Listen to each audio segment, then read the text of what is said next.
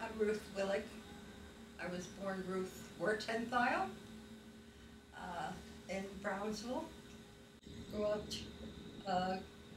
elementary school in the neighborhood and then junior high in the neighborhood. At Thomas Jefferson High School. I was married and then moved to Far Rockaway, near where my parents had moved to. And raised 4 children. Loved being near the beach. We used to spend a lot of time at the beach and the water.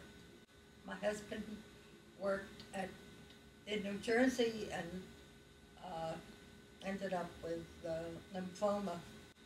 He was very ill. The house had become too much for me to take care of, so we decided to move near my daughter. It's been wonderful to live here because I'm not dependent on her, but if I do need her, she's here in a minute. I love living here because it's a wonderful location. We chose this apartment because when I come up in the morning after breakfast and the sun is shining, it's a great feeling. I really enjoy it.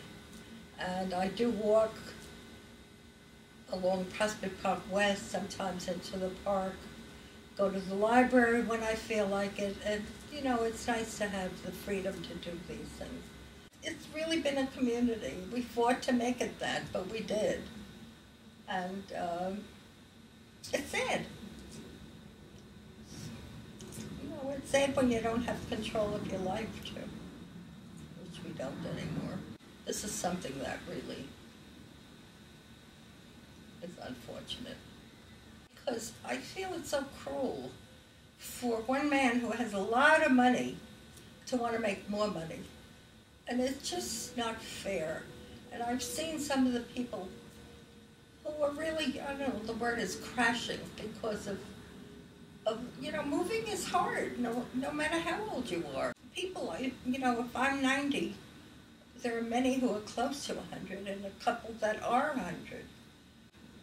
It's something we shouldn't have to be dealing with at our age. And I said, would you do this to your parents? And I don't know if he had an answer for that. Because it's just not fair, it's not right. It's not ethical, and how does he do something like this? I don't want to make it so easy for them. Besides which, I like being here, so why should I leave?